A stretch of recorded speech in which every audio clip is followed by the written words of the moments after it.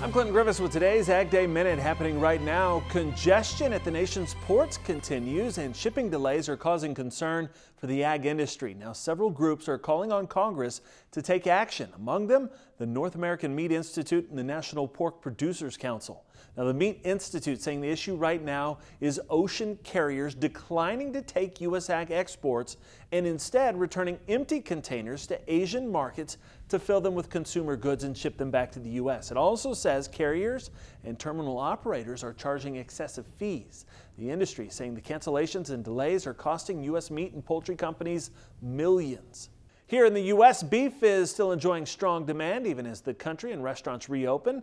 An American Farm Bureau economist says the food industry has been trying to secure beef supplies in anticipation of pent-up demand. Grocery stores are also competing for those same beef supplies. Americans continue to have a favorite vegetable. That's according to a Green Giant annual favorite veggie survey. Broccoli is the nation's #1. It was followed by carrots and corn. Now that said, consumer tastes are shifting. The number of states picking broccoli has fallen by 23% over the past 2 years.